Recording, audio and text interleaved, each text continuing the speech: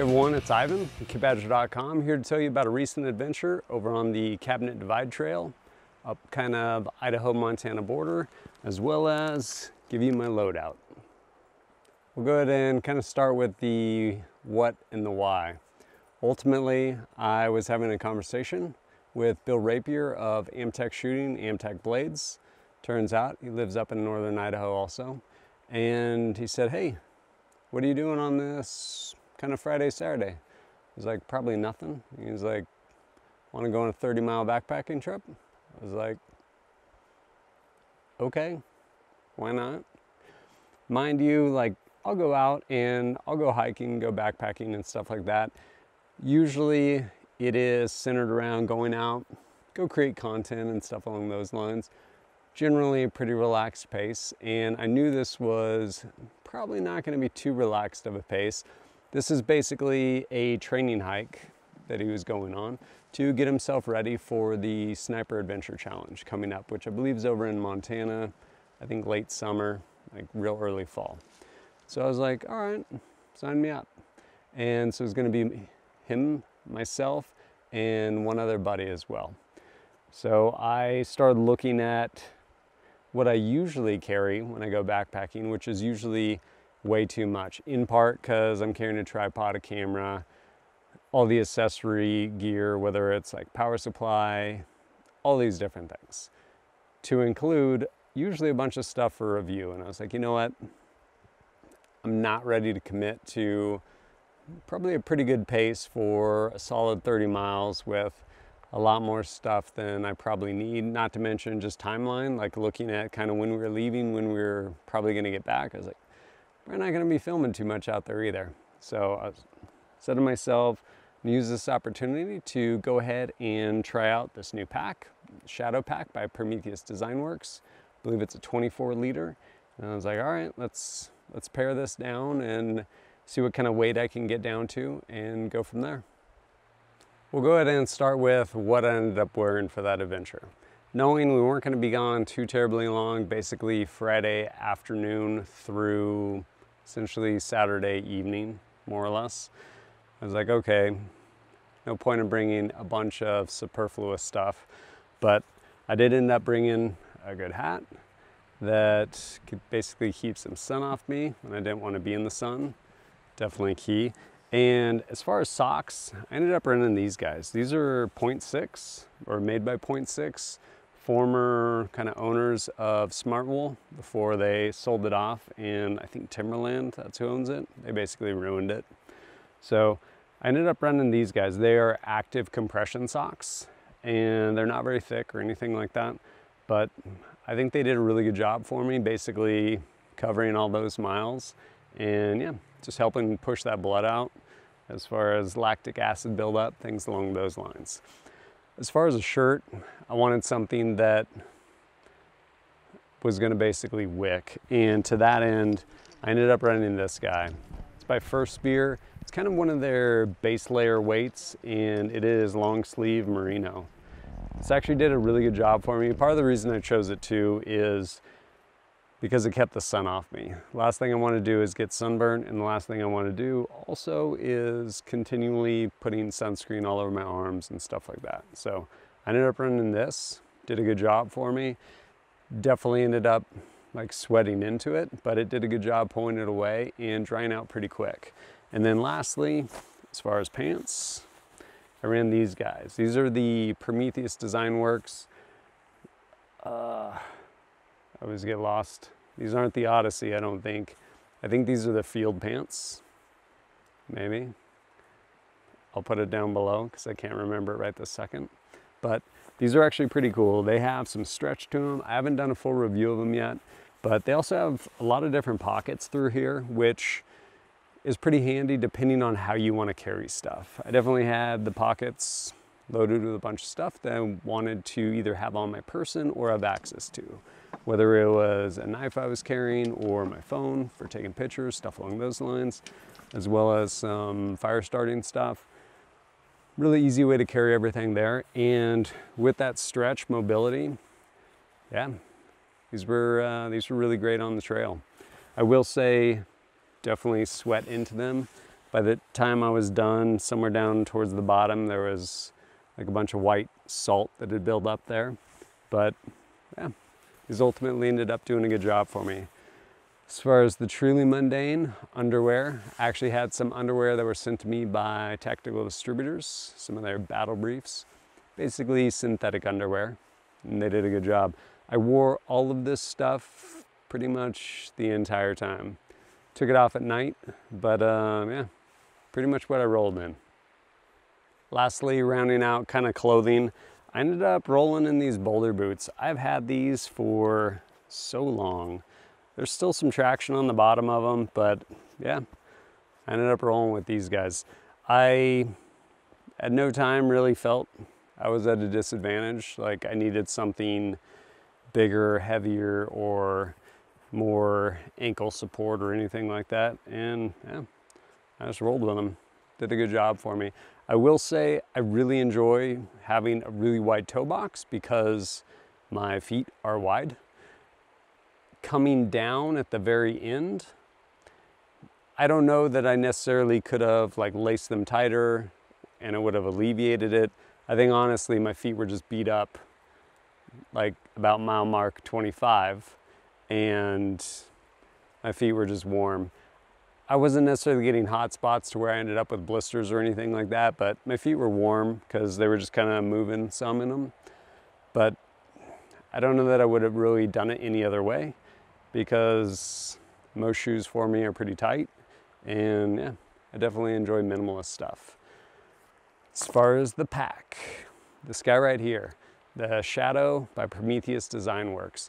I've ran it different times without this belt, which totally works, but running it with this belt, really nice. Being able to take a bunch of the weight off of the shoulders.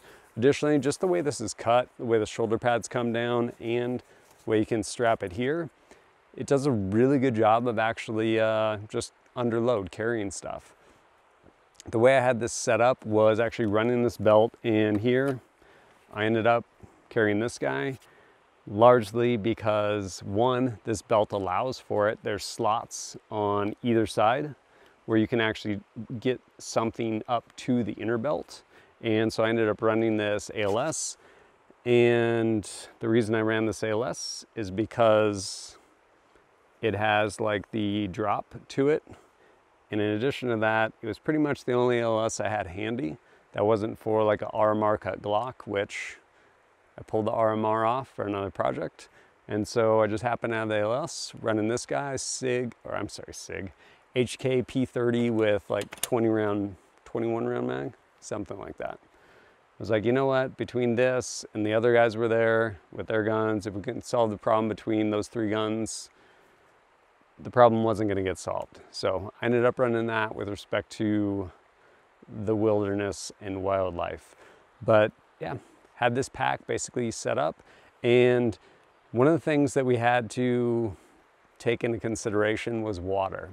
We were going to be going, or we did end up going up largely along ridge lines. So if you needed water, you could find it, but it was a jaunt. So bringing enough water from the word go was definitely important. I'll say straight away, this is absolutely a pack, I think largely geared towards everyday carry. So to that end, I want to see how to do in the backcountry on an overnight. And the way the layout is of the pack internally as far as storage compartments definitely lends itself more to the end of everyday carry. But as you can see, I obviously made it work. I knew we weren't going to be gone too long, and with that, I want to make sure I had just kind of those bare essentials that I would need. To that end, I want to make sure I could actually hopefully sleep comfortably, even if weather came in. And so one of the things I brought to, whether I was going to put it on in the morning when it was cold, or at night when it was cold, or sleep in it depending on how cold it got, I ended up bringing this guy. This by Prometheus Design Works. Thing did a great job for me. I definitely put it on a couple times. I didn't end up sleeping in it. The one thing I will say with it is it doesn't compress, which isn't a big deal. There's basically this whole outer panel. And so I kept it in there. When I needed it, it was really easy to just pull it straight out, throw it on, get nice and toasty, and then when I was ready to take it off, I could shove it back in there. While it doesn't compress, it is wind stopper, and even if this gets wet, it'll still keep you relatively warm, which is definitely an important factor. I took this, definitely did use it, glad I brought it. As far as sleeping, you want your sleep.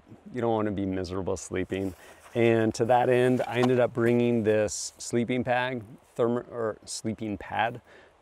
Z-Fold with these outdoor research straps. The bottom of this pack actually has laser cut pals like this. So I was able to really easily just strap that thing on there. It also made it nice sitting down. You could actually lean back and this would kind of pick up your pack. So it'd take some of the weight off of it if you weren't actually going to take your pack all the way off. Did a great job, strapped to the bottom for me right there. And then when it comes to actually sleeping, well, yes, when it comes to sleeping system, stuff along those lines, I wasn't really ready to skimp there. So I ended up bringing a straight up down sleeping bag. This I've actually reviewed before. It belongs to one of my boys. It is a Spike Lake by Big Agnes, 15-degree bag inside this waterproof compression bag. And with this being a 15-degree bag, I was like, you know what? I'm probably not going to be cold in this. And on top of that, this actually has kind of waterproof treated down. Waterproof treated? Basically the down can get wet and it won't clump into just a solid ball. So you'll still have some loft. So I was like, you know what? This is probably the best thing because I'm not bringing a tent. Did not have the space, did not care to carry the weight. So I ended up taking that. The one thing I did bring as a moisture barrier in case I was going to need it was a emergency blanket. Didn't need it, didn't need to break it out. I had it in case I did though. I will say waking up after that one and only night up on top of this ridgeline, there was definitely frost kind of covering quite a few, like frost on my sleeping bag that had formed kind of down by my feet. But at no point during the night did I wake up cold or anything like that, which getting sleep is important. To that end, definitely brought a little bit of warming layers. These AG watch caps by Prometheus Design Works. Part of the reason I like carrying them and wearing them, especially in the backcountry, is this folds all the way down. So once I get all nice and cozy inside my sleeping bag, I will fold this all the way down and pull it down over the back of my neck and over my eyes. And yeah, stay really nice and toasty with that. One thing I did bring that I didn't end up using was these gloves by Arc'teryx. Leather palms, some sort of shell material on the back. I think they were probably at one point waterproof. Pretty sure they aren't anymore. Brought them, didn't need them. Glad I had them because it sucks having cold hands, but they were in my pack, didn't take up too much space or weight, so not a bad deal. Water, obviously super important, and to that end, I ended up carrying 4 liters.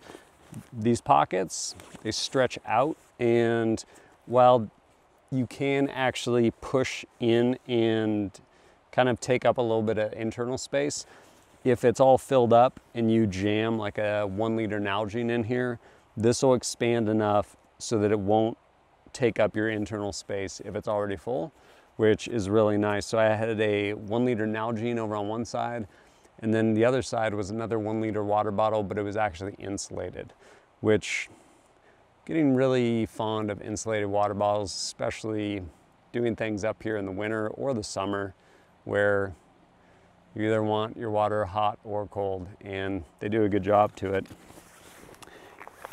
For water, I ended up bringing a Steri-Pen, ended up using it when we purified some water at the lake.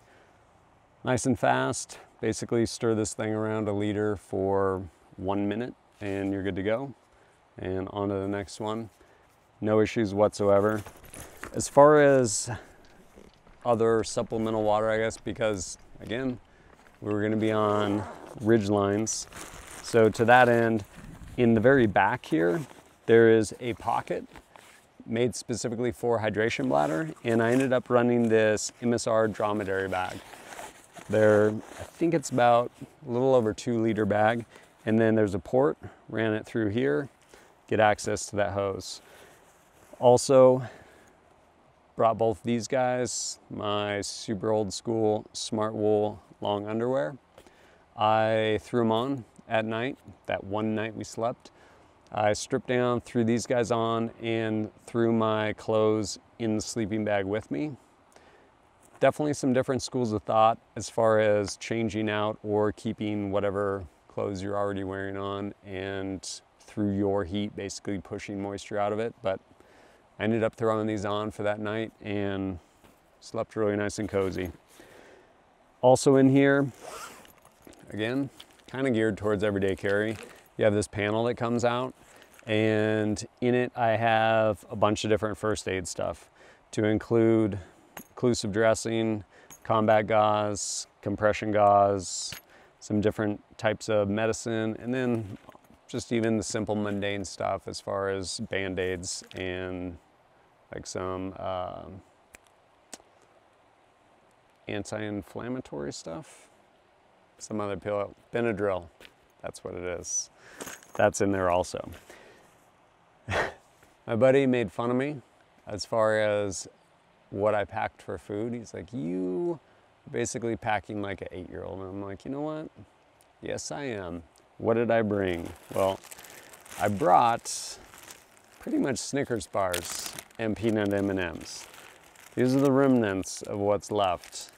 I think I went through, basically stopped at a dollar store before we kicked this thing off, and I bought like a 6 or 8 pack of these little tiny peanut M&Ms, and then I think another pack of like these little Snickers, and then 4 full-size Snickers. And I pretty much plowed Snickers and peanut M&Ms for about 30 miles.